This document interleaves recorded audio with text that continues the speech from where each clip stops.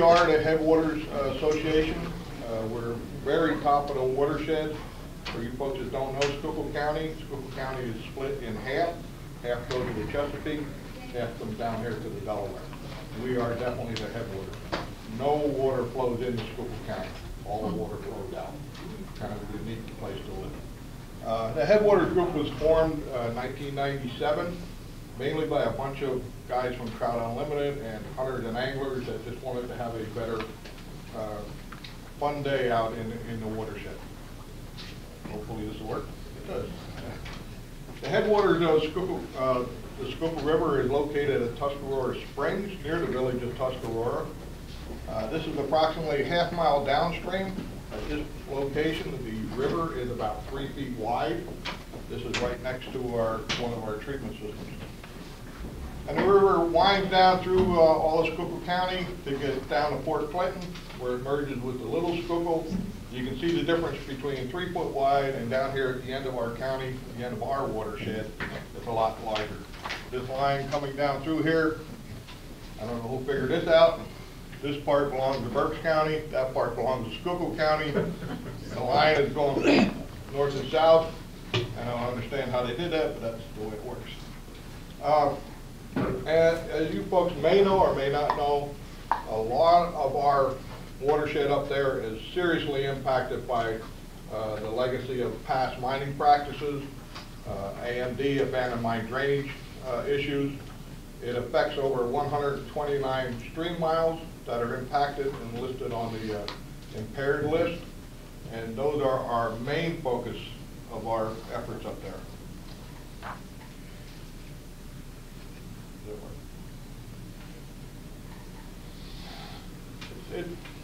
You need to understand that some of the issues here with these abandoned mine drainage discharges, the ones that we work with are just that, abandoned mine drainage. They're not current issues. They're not geared by regulations that are out there in place now. These are all sites that, when they passed the Clean Water Act in 1972, there were co-operators out there that decided that they could not meet the regulations and the standards that they were going to be required to do, so they just abandoned them. They said, we give up, we're going out of business.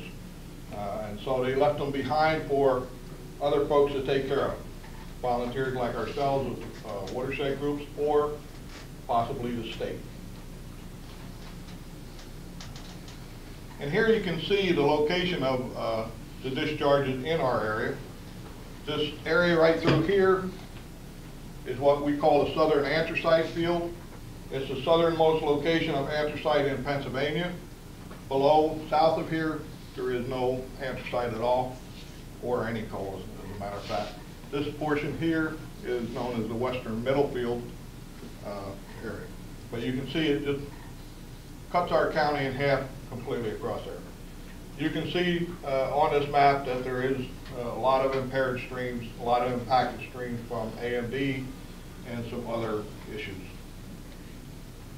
So when we first started, Cherry Town was with at that time was called the Schuylkill Riverkeeper. Some of you guys might remember that. She encouraged us as a watershed group to get out and learn more about our watershed, what's going on, what's happening, so we know where to go and what to do.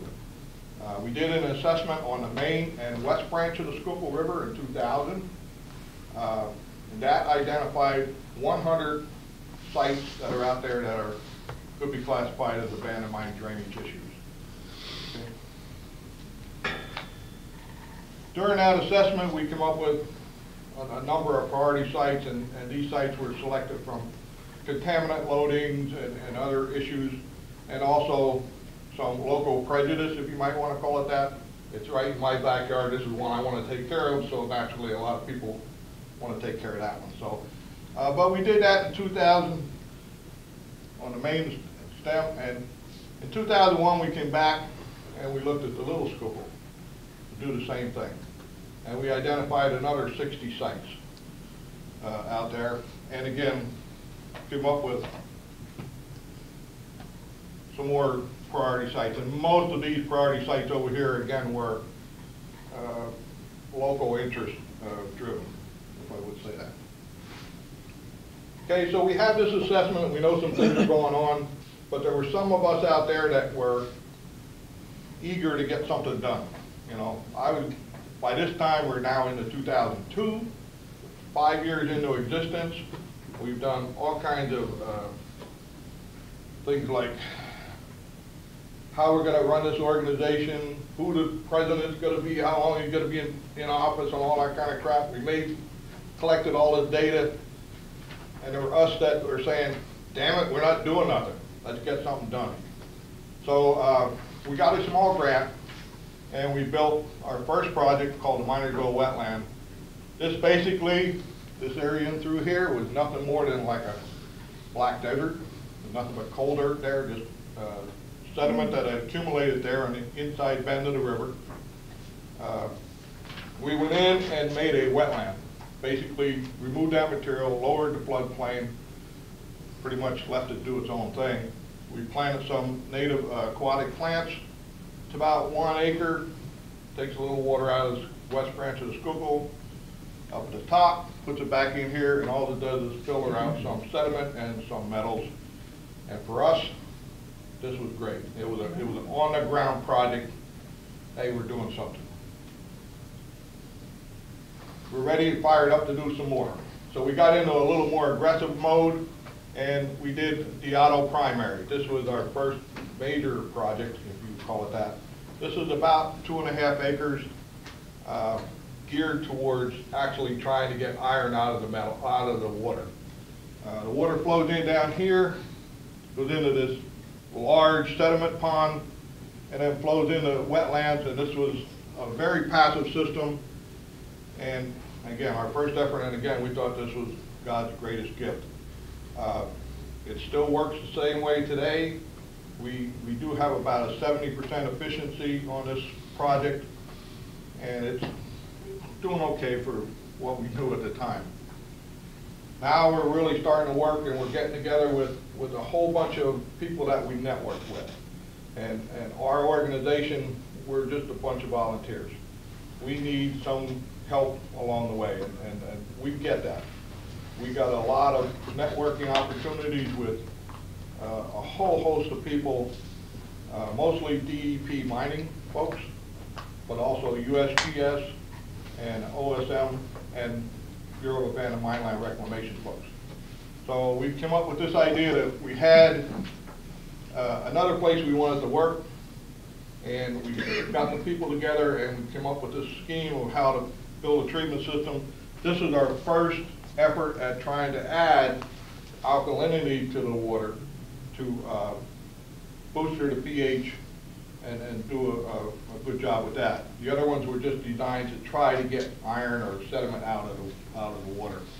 The actual mine entrance is right here. This area through here is what's known as a limestone cell and oxic cell, where the water goes through, dissolves the limestone, and adds calcium to the water and putting alkalinity into the water. The water then comes down here and goes through these wetlands to go back out. This was a very good learning process for us.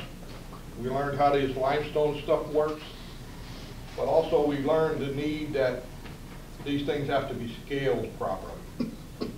This particular system, again, is about 1.5 acres, where it was the only place we had an opportunity to do the work.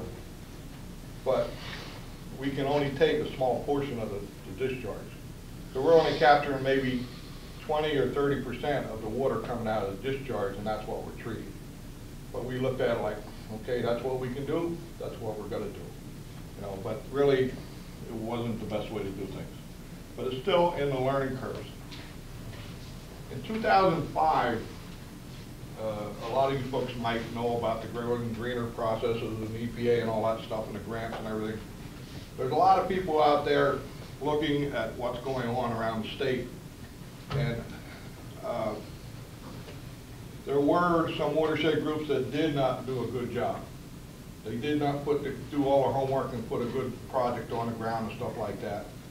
And there were a lot of folks that were looking at this and say, hey, we need to have better plans of how we're going to do this work. move forward. So the folks from EPA, OSM, DEP came to us and said, actually they came to 12 watershed groups within the state and said, you need to put together a watershed implementation plan. How are you efficiently going to work on these discharges? You got 160 discharges, how are you going to do it that we get the most bang for our buck? And they, like I said, they encouraged us, they helped us along the way to put the plans together. And so we had to take all of our data, bring it together, get as much other data as we could, put it all into one package and come up with a plan. And some of these priorities are still some of the same ones that we had originally, but these priorities changed a little bit. We got high priority loadings, some medium ones. We still had the opportunity to keep some in there that the locals were really interested in getting done in their backyard. Okay. So we're putting all that information together, and again, one of the things that, even though we have this plan of how we're going to do this work, we're going to start, the watershed implementation plan says we're going to start at the top of the watershed and work our way down through. We're going to address this one first, then go down to the next one, and we have it all by plan. Now, in theory, that's the best way to do it, and you'll see later that is a good way to do it. But along the way in our work, sometimes there are opportunities come forward that make it imperative that you go at something different. Pine forest, the moving strategy behind this one was the co-operator was fine. He had to actually address this discharge in order to clear himself out with the DEP, or come to us and help us do it. It came to a point where it was a partnership effort where the co-operator came to us and said, we need to do this work up here. We don't understand how to do it. How would you put it together? So we got together with the co-operator. We got Targeted Watershed Initiative grant was run through the Partnership for Delaware Estuary and Schuylkill Action Network folks. And also OSM money together to build this system, which again isn't according to plan, but the opportunity was there to do it. And we put this one together in 2007, 8, somewhere around that neighborhood. It's about 5.5 acres. This system is started working very well for about 5 months, the pine forest system. It worked for about 5 months and it started failing. And we had some real serious issues. Here we got a project that I put $800,000 on the ground and it's failing. And my biggest concern was that we were dead in the water. Nobody's ever going to give me money again. You know, I spend all this money and I got a problem. So it took us about 1.5 years to figure out how to better operate the system. We lucked out. We got some samples of some of the water and some of the things that were happening there. We went to Stroud Water Research. They identified our issue as Gallionella. It's a bacteria, iron-reducing bacteria that actually was clogging the system. So with that information, we went back to the drawing board and talked to our folks with BAMR and USGS and everybody else, figured out how to maintain the system with a standard flushing schedule and everything else. The pine forest is really working well now. The wetlands have developed. Currently, the iron coming into the system is about 12, I think, 12 parts per million. Going out is 1. And currently, we're removing somewhere in the neighborhood of 40 tons of iron out of that water every year. This is Silver Creek. Silver Creek is almost a sister to Pine Forest. 2 different mine pools, but the water quality was very similar. But having the knowledge of what happened to Pine Forest, I definitely was not going to go back and put the same system in here that I put in at Pine Forest.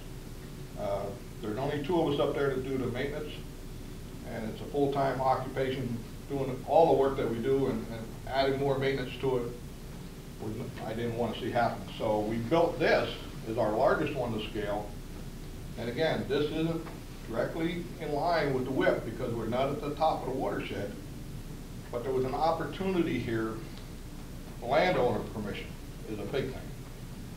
This is 8 acres, the whole treatment system. The whole area encompasses 10, but the size of the treatment system is 8 acres. But the coal operator wanted to remove that coal over there. And where he had a fear of, if he removed that coal and he opened up a discharge, what was going to happen? I got this system built. If he takes that coal away and he's got a problem with his water, he can redirect his water back over here and go through the system that's now taken care of. It eliminates a big liability for him. Okay, and we have that in the agreement with the coal operator for permission to use his land. Should he do that, where he would impact the water over there, he could bring his water through the system, and he would also take over maintenance. That's a big key.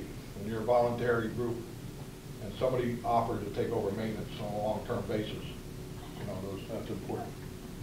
Again, this system,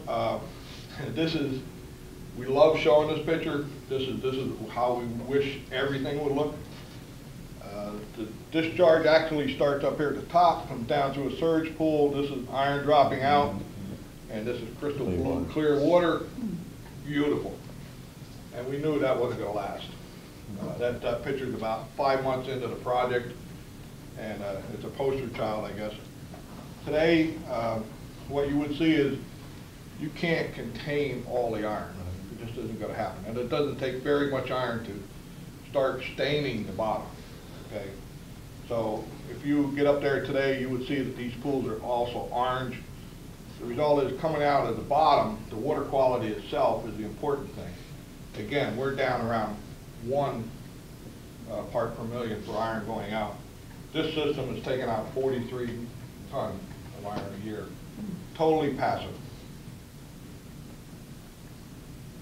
So we did the big projects, but there were also some other things going on. We have a whole lot of issues up there.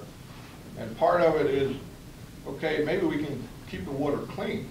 Let's not let it get polluted before we have to work on it. It'd be a whole hell of a lot easier, right?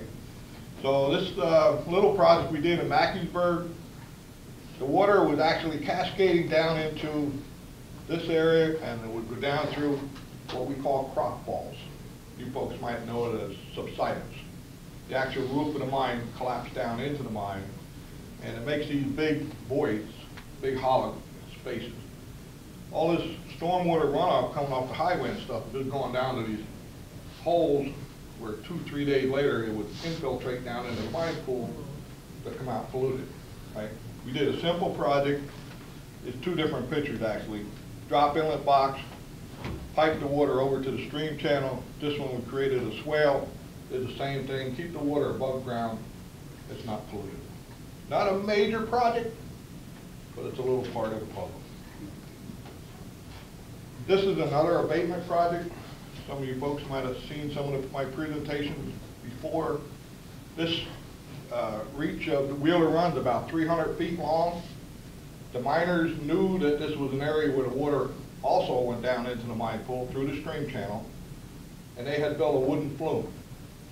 That wooden flume was above the ground, kept the water out off of that area. The water did not seep down into the mine pool. Over the years, that flume failed, and the water was hitting the ground and going down in.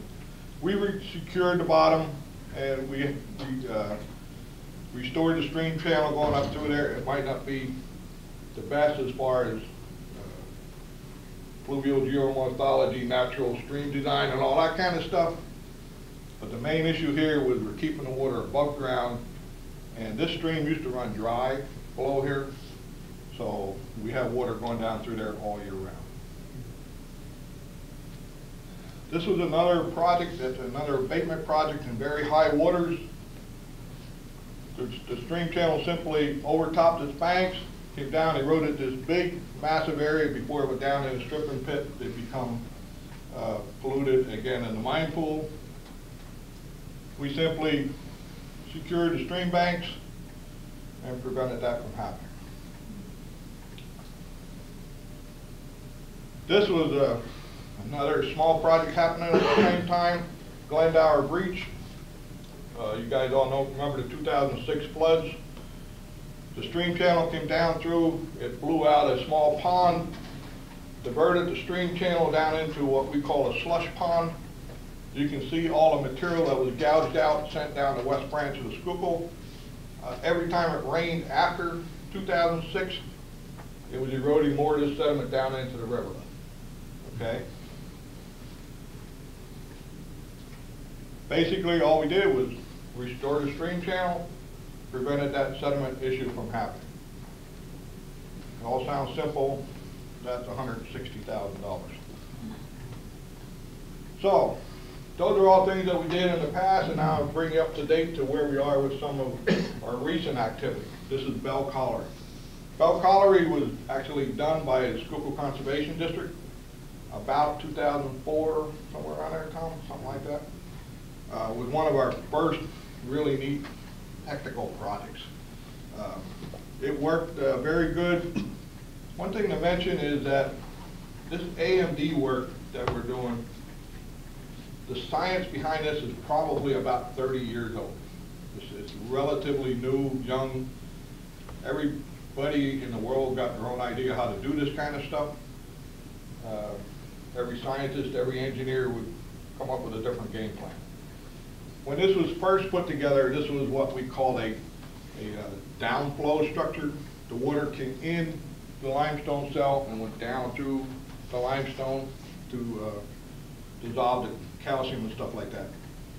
It worked pretty good for a number of years, and we did a couple different projects on it, but it was doomed for failure.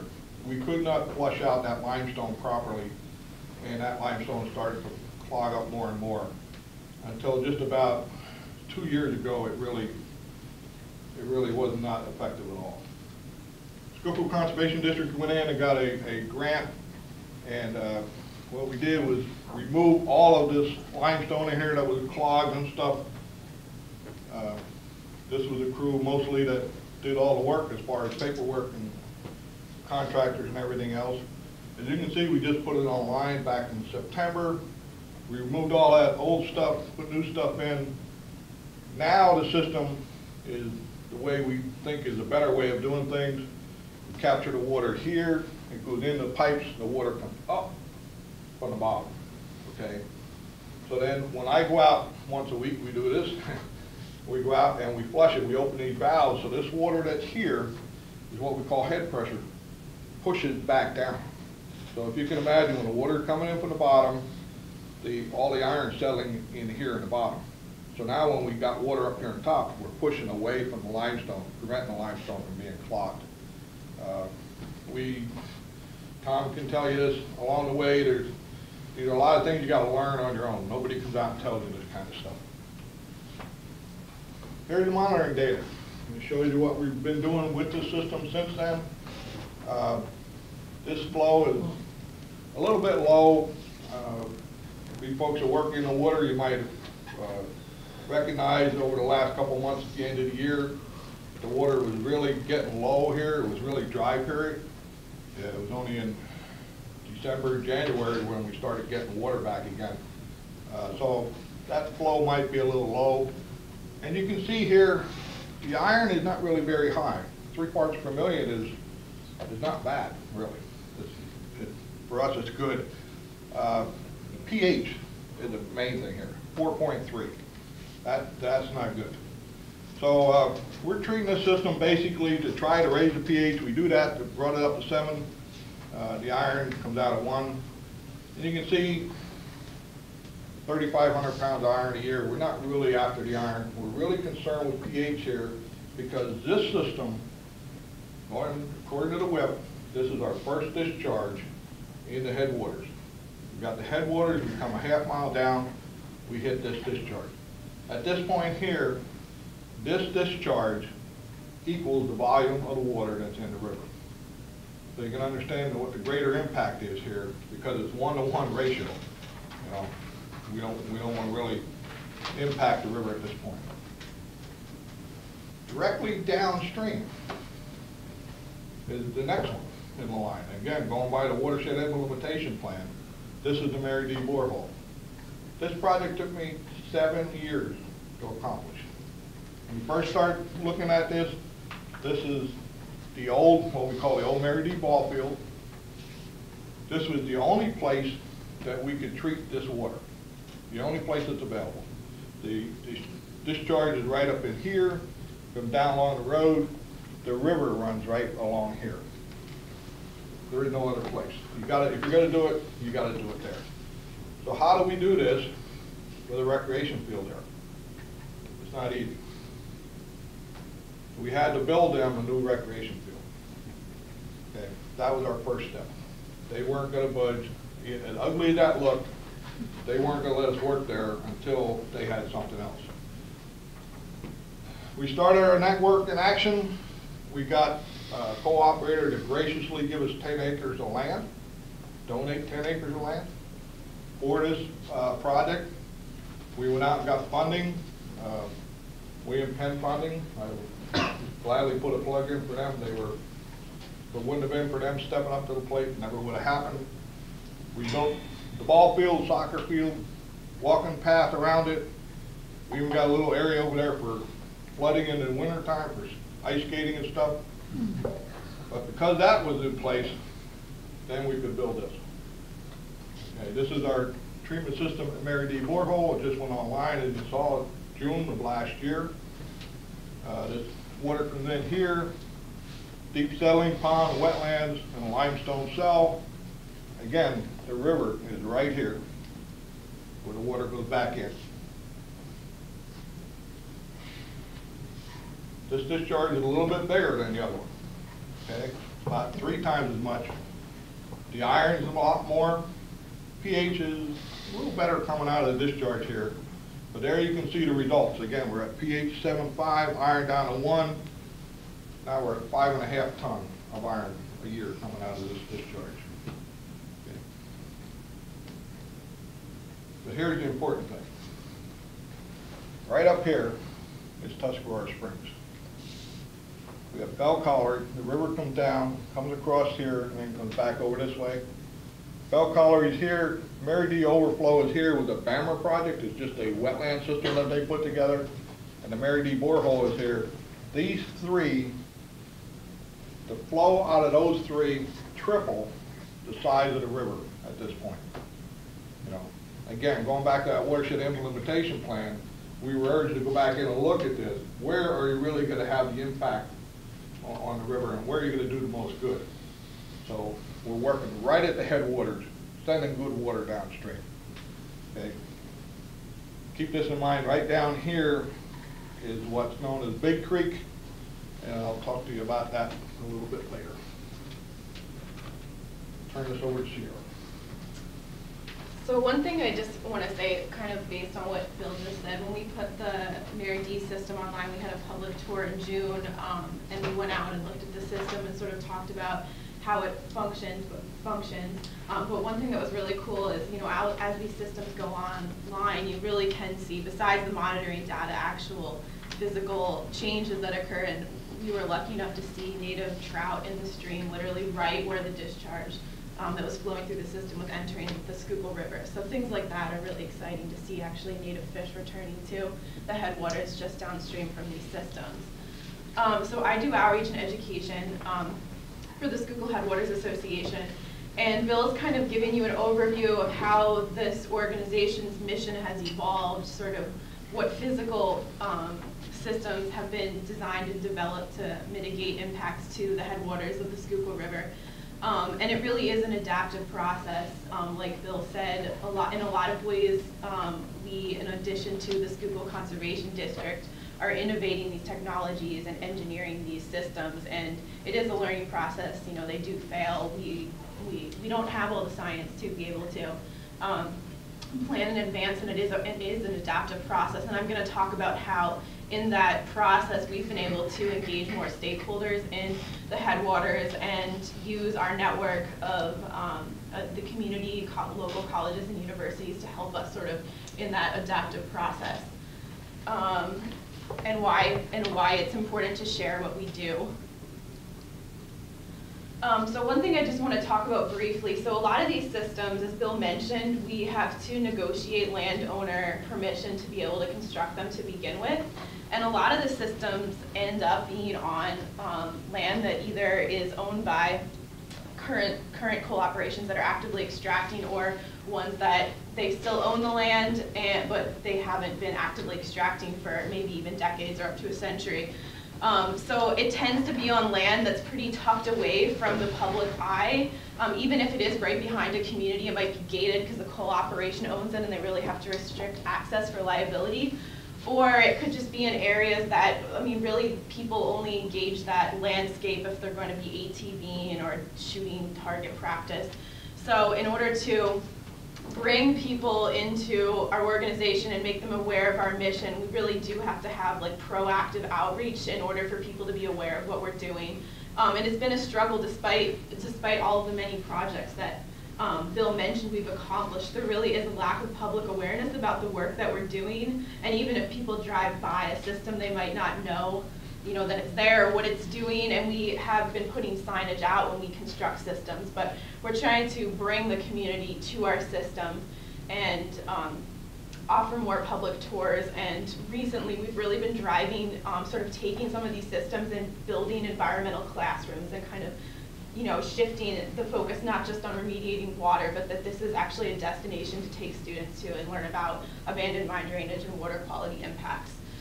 So we do several public tours, but we also have a lot of local school groups and colleges and universities within the wider watershed. Lots of colleges and universities in the greater Philadelphia area that will drive up to the headwaters and will spend an entire day kind of going out to some of the projects that we've built and some of the sites that we haven't yet addressed that Bill mentioned on that priority list, so that we can talk about hydrology, we can look at the impacts, we can go to a crop fall and look at a discharge and then take them to a system and really have a conversation about what the issues are and how we're addressing them in physical ways. So I just want to return to Silver Creek. You've seen this photo before, but this is sort of our premier site for driving outreach and education. Last fall, we had over 125 students at the Silver Creek treatment system, and we're currently working on securing grants and more capacity to develop this as a recreational park and environmental science trail. So I'm going to talk a little bit about what we've done here to accomplish that goal. Silver Creek runs along here. Before we built the system, this discharge flowed straight into it. But New Philadelphia, a community down here, we're involving them in the process, and we've constructed a walking trail that runs around this treatment system. I think it's a 0.8-mile trail, so there's a lot of community members that are starting to use that. We've installed educational signage about the impacts of coal and the legacy of coal, especially these pre-Clean Water Act sites that organizations like us are really the only ones leveraging state grants to address. And you can see here's an example of one of the signs. So we start up at the discharge looking at what the history of mining is in Schuylkill County, what the legacy impacts are, and then focusing specifically on this discharge, how the system functions. And we try to make it as relevant as possible to people who don't necessarily have a background in science, so that they can still understand how the treatment system functions and how it impacts their local watershed.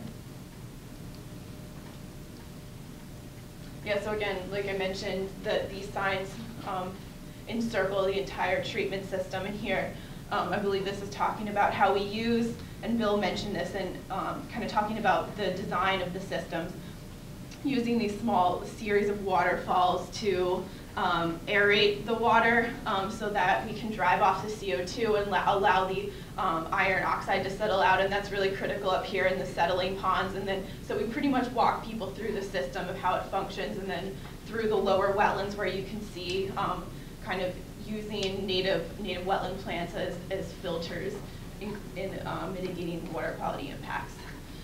So, I mean, otter tours, this is a really great example visually for students and anybody in the public to see the impacts that we're having on the headwaters, because we can take them right over to the settling pond and reach in and grab a handful of this iron sludge and, you know, talk to them about how people down in Philadelphia would be drinking this in their water. It would have to be filtered out at, you know, extreme economic costs too. And if, you know, we're taking that out of the headwaters, so it doesn't become an issue for all the miles of river and streams downstream from us. So yeah, here at Silver Creek, and there's a pretty significant flow here, but we're removing between 250 and 550 pounds of iron oxide every day. And it was sort of through these initial tours where we had kids out at the site for an hour or two and realized that this was a really great site to kind of develop more long-term curriculum around, and to be able to bring them out multiple times to do more dedicated examination of some of these issues. And so this has all kind of emerged in the last 6 months, a year, sort of stepping from those 1 hour, 2 hour tours for student groups to kind of having more engaged semester-long curriculum development. So actually, in this example, a teacher contacted us from the Pottsville High School, and she was concerned because with the new, I guess they're not that new, but the Keystone State Science Standards in Schuylkill County, student performance on science, and the science component of the exam is about 20 to 21%. Are passing and meeting the requirements. So there's really, and that school specifically, her class was really struggling on making the environmental concepts that they were learning about relevant. So she contacted us about ways of developing more applied science education, taking a lot of the lessons that they were studying in class and applying it in the field. And so we worked with her to develop a semester-long curriculum where we went into the class, talk to them about the legacy of coal and anthracite mining extraction, which it's hard to believe a lot of these kids literally live on top of mines and they have no idea about why the river is running orange. So kind of giving them a larger overview, and then we took them to Silver Creek, spent 2 hours doing a really intense tour of the system, talking about the design, how it functions, down to a chemistry level of what is happening to water quality. And then we had them out there for a full day doing water quality testing, and broke them into teams so that there were different groups kind of responsible for monitoring each of the ponds, and then kind of brought all that data together for a final conversation about water quality impacts, chemistry, and looking at the big picture of what we were doing at the Silver Creek system. In addition to kind of involving local high school students, middle school students into our programming, we've done other kinds of outreach. The National Civilian Conservation Corps is a program of AmeriCorps, and they have teams of high school graduates and a lot of like younger college-age students that sign up for 11 to 12 months, and they travel around a region of the United States doing service projects for different nonprofit organizations. And so we hosted a team in April 2013 and had them work with us on developing Silver Creek into this environmental field classroom that we're really striving for. So what we ended up doing here was along the environmental trail that rings the Silver Creek treatment system, there's a lot of erosion because of the process of extraction. Soils get really compacted. There's very little organic material, so it takes a long time for any kind of forest or even shrubs to regenerate. And with lack of organic material, and it's very silty, there's a lot of runoff and erosion. So we decided to do some demonstration rain gardens here and try to improve biodiversity.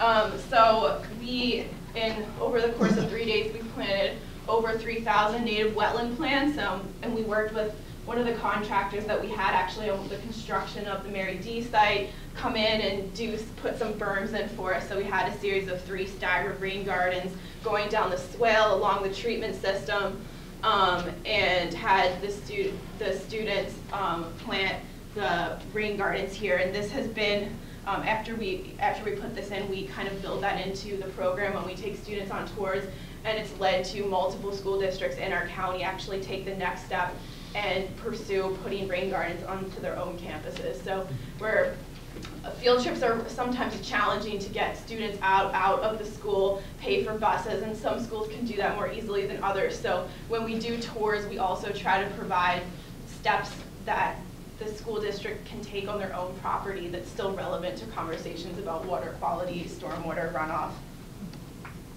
So this is just some pictures of what that rain garden looked like several months later. And so in addition to kind of being a demonstration site, we really are bringing in a lot more biodiversity to these minelands that, I mean, otherwise it could take 100 years and it may never return to a native hardwood forest. We're not necessarily planting trees here, although we do a lot of tree plantings as well, but it's a great example for students to see, look around at the landscape and see how barren it looks, how little biodiversity there is, and see with something this simple as bringing in compost and topsoil and adding some native plants that we can really kind of rebuild the ecosystem. So yeah, there's lots of cool examples of pollinators, and we had tadpoles, and the kids have fun looking at tracks in the mud. And sort of along those lines, as we have more of these sites like the rain gardens in place and the educational trail, we're engaging sort of a more diverse group of stakeholders, and we do put a lot of energy into students. But we worked with a local Cub Scout pack they built 12 bluebird boxes for us, and we installed them around Silver Creek. So we're really trying to leverage local groups to kind of help take ownership of a project that will make Silver Creek more of an environmental field classroom. And it's cool because as these local kids who maybe have never been to Silver Creek are really seeing the impacts of abandoned mine drainage, they come out here, they put up a bluebird box, they bring their whole family back to see it, and now they're all users of the Silver Creek recreational trail. So it's kind of cool to see that development. Another thing kind of tying back to the initial mission of the Schuylkill Headwaters Association and what Bill has been talking about in the construction and design of these treatment systems. How do we solve these problems? How do we be adaptive when they fail? And so through our stakeholder outreach, through the development of those rain gardens at Silver Creek, we came to know Aquascapes Incorporated, and they are a wetland nursery in Pipersville, Pennsylvania. And they provided the plants and gave us a lot of advice when we were initially building these rain gardens. But when they came out for a tour of Silver Creek, they became really interested in our systems and how we were using wetlands and native plants to filter water in the larger system, and gave us a lot of advice on like plant selection and how to introduce a more biodiverse palette of plants into the system. And so actually the owner of Aquascapes came out, and he's donated tons of plants for us over the course of the last year to kind of experiment and pilot with planting different species in different parts of the system, and sort of evaluating how successful they are and trying to figure out which plants can survive in these unusual environments with lower pH levels or less oxygen, and trying to kind of leverage native plants that are already existing that are brought in by birds and waterfowl and are surviving, trying to figure out how we can introduce those into the new systems that we're building so it doesn't take 10 years for us to have a biodiverse wetland. So that's an example why we think, and our mission is evolving into really stressing outreach as just as important to water quality, because that's how we reach these individuals who can kind of give us that feedback of knowledge to make our systems more effective. So yeah, here's an example of, with Aquascapes, we planted some smartweed and other native plants in, this is Silver Creek, where the water is kind of rolling down into the next pond to try to figure out what can survive in these pretty gross environments. But you know, they do help trap iron, and they make the systems more effective, and from talking to them and kind of bringing them out to our new systems, it's exciting to see kind of what we can do based on their knowledge to make our systems more effective and really leverage the wetlands that have been, you know, filtering water and improving water quality in the natural world forever. So I'm going to turn it back over to Bill so he can sort of finish up the talk about how through the outreach and through our history of doing projects, we're kind of bringing that into the present day and future plans. You just met Sierra, and I can't say enough about this young lady.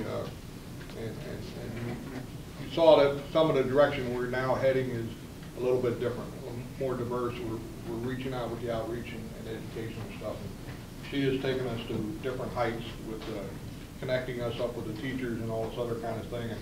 And we get focused when we're doing our work. You saw all the stuff that we do with treatment systems and stuff, and we're running down that road all the time. It took her, bringing her along on the outside to open our eyes up a little bit. Getting back to the water qualities and stuff like that, I mentioned before, I said about where Big Creek was, the next one down from Mary D. Borehole. Big Creek, we got a cold water heritage grant to study Big Creek. We thought this might come out just exactly what we found. The stream channel is about 3.5 miles long, starts in a stripping pit, flows underground for about 100 yards and surfaces, comes out. The deal with the thing is that this watershed is completely forested, 99.9%. There are 4 houses at the very bottom of Big Creek that even impact the watershed at all.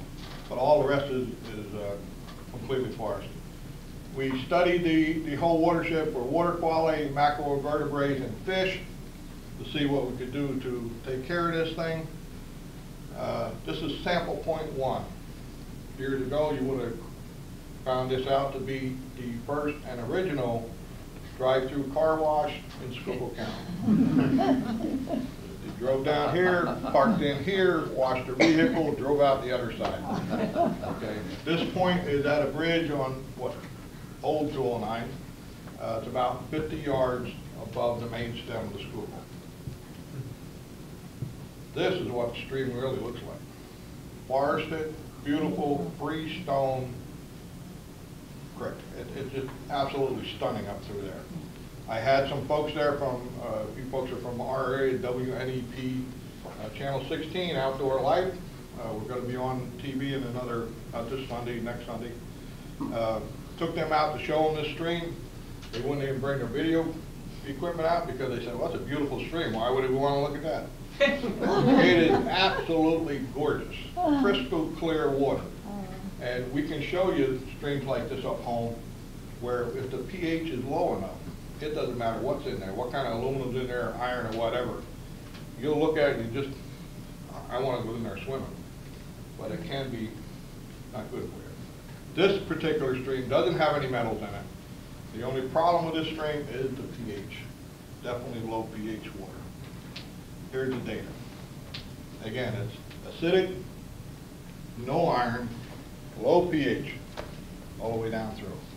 And so, relatively simple for us to figure out how to fix. Looking at the macro, this is more proof that the thing is dead. You guys might know the IBI index. Unimpaired streams, you want to have a number of 63, high quality, you want to be up in the 80 someplace. There's our numbers. There's no macro in there at all, hardly. There's a couple bugs here and there. Kind of weird, there were some kind of stoneflies just at every site. I've seen this before. I don't understand that, but sometimes we see this kind of things. But relatively no macro. I mean, it was, the further up we went through the watershed, the more depressing it got. We saw one brook trout, and that was about 20 yards above the main stem, right below sample point 1. So I'm thinking it came out of the main stem and swam up in there for cooler water or whatever. Frogs, crayfish, salamanders, the water quality doesn't seem to affect them near as much as it does other folks. I've seen frogs in the worst water you'd ever want to see, so, but that's basically it. A couple years ago, we had an opportunity. I had some money laying in a pile I could play with a little bit. I had about $30,000. I had a contractor working for me at the time. We did a small project with putting some limestone into the stream channel up at the headwaters. We thought this was a no-brainer, simple thing to do. And we monitored it for about 2 months. And like happens with us up there, the floods came, 2011, and just blew it. All that $30,000 is scattered now down through the watershed, just blew it right away. We did learn a few valuable lessons. We know that the limestone addition can bring this stream back to health.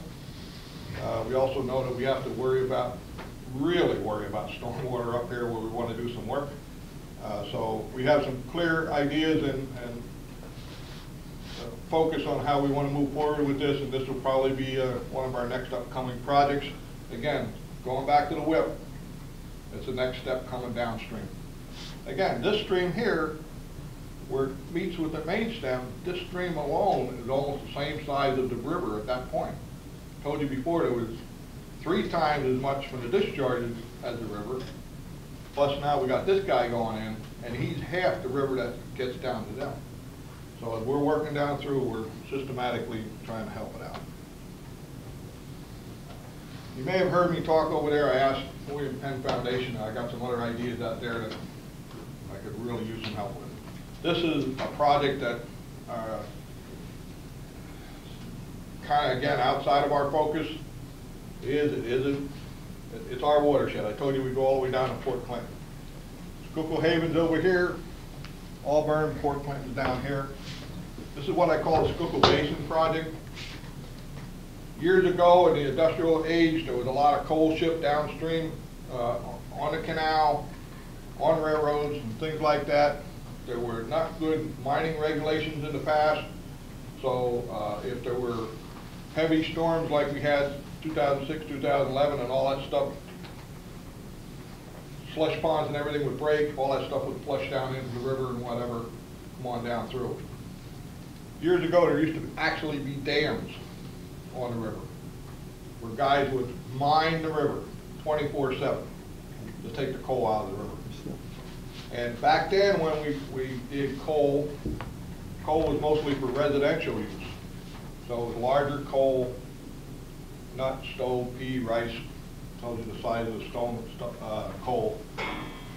When they processed the coal, they were looking for those larger sizes. The smaller sizes was waste product to them at the time. They took it over, and each of these sites is a refuse pile. When you're dealing with coal, you need water. It's the best way to work with coal for cleaning and processing it. They use a lot of water, so you locate near the river, you got a lot of water, right? And the coal was there. And then what they would do is they knew that this material someday might have some value with it because it had carbon in it, so they took it, they put it in these dewatering basins, which we effectively call slush ponds, okay? This is the location of those things down through there. I received a grant to study these sites to identify how much material is in there and if there's any quality of material in there that could be economically beneficial to use for removing that stuff, thereby restoring floodplain, wetlands, wildlife habitat. The site down here at Auburn is one we just did. We did it about 2 months ago. We get in and checked it out. That slush dam breached in 2006. 2011, more of the material washed down the stream. This is the kind of material I'm talking about. This is a 4-wheeler track.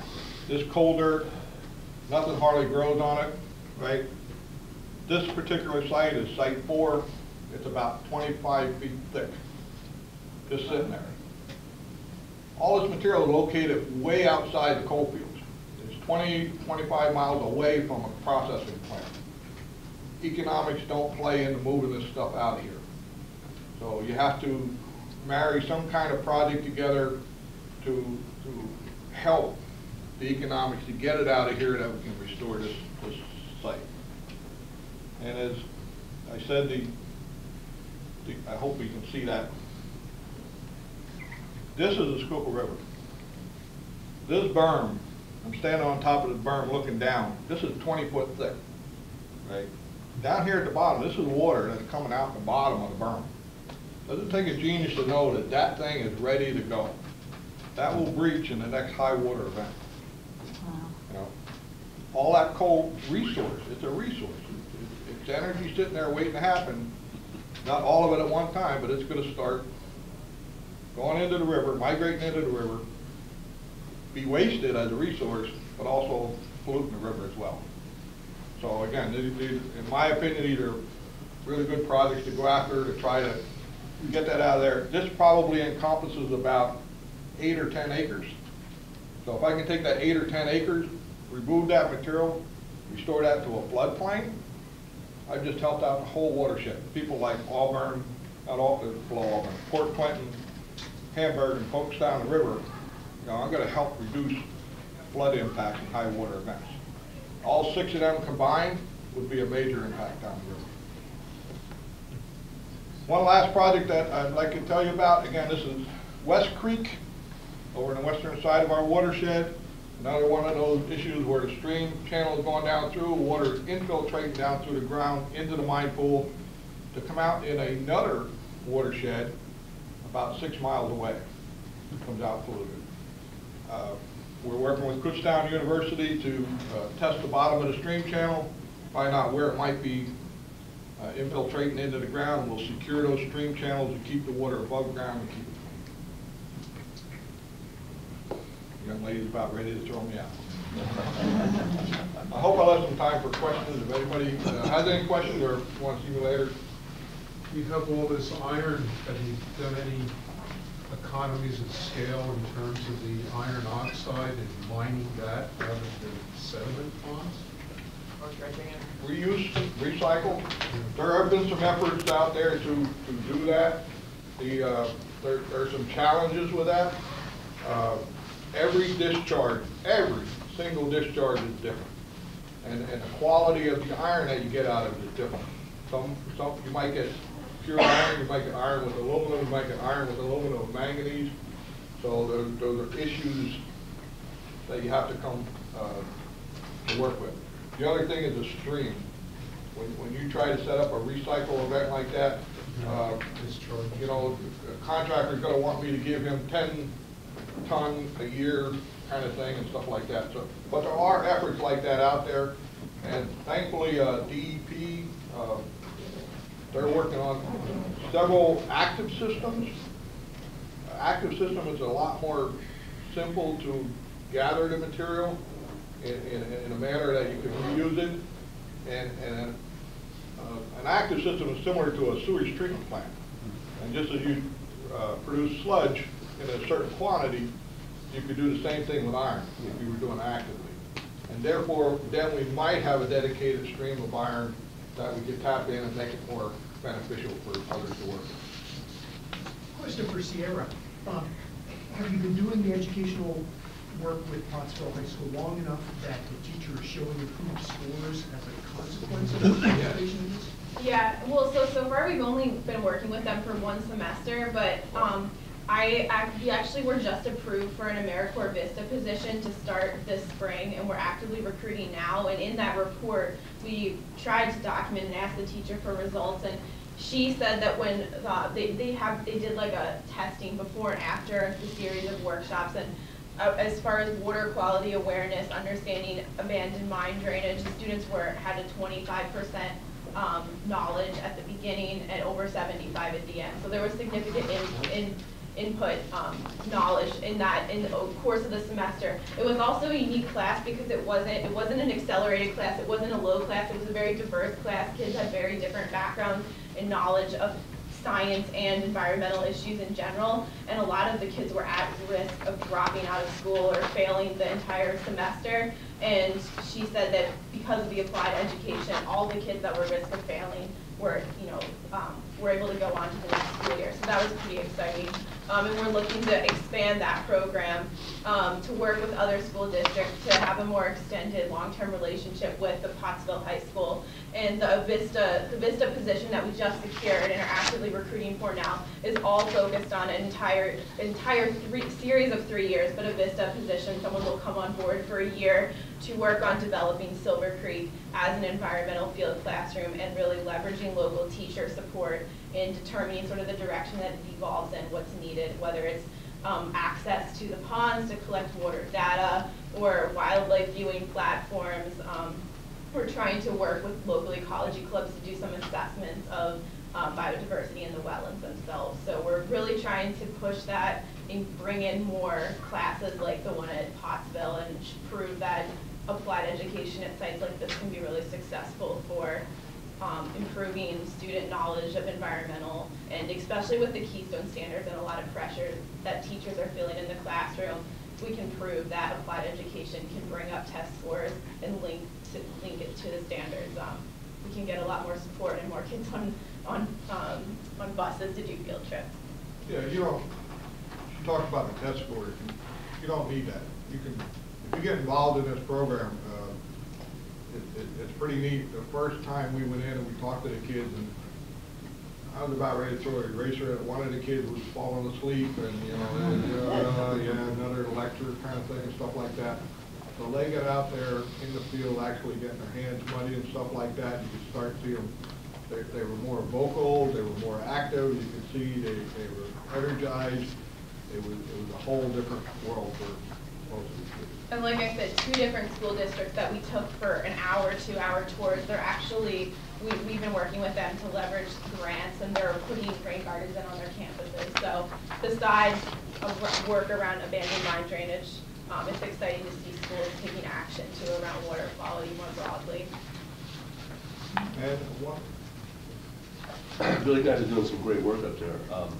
I grew up in mining family from up in the Wilkes-Barre area in Missouri County, and I know they have a lot of problems up there with acid mine drainage and stream impairment. Are there any such projects going on up in that area that you might be aware of? Yeah, there are different groups up there. EPCAM, or Eastern Pennsylvania Coalition of Abandoned Mineland Reclamation, EPCAMR. They're doing work up in there. There are some folks actually looking at some larger projects. The one at Old Forge. It's out in the middle of the river. Very difficult. It'll be a $6 million project to take care of. And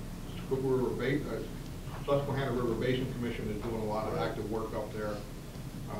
And DEP has split off some folks out of their BAMR program into another group, and they're specifically working with water and stuff like that. So there's a lot of effort going on.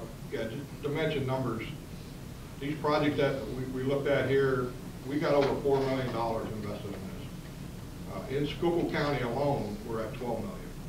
That's $4 million of my projects and $8 million around the rest of the county and stuff like that. Very expensive work, but the numbers prove it.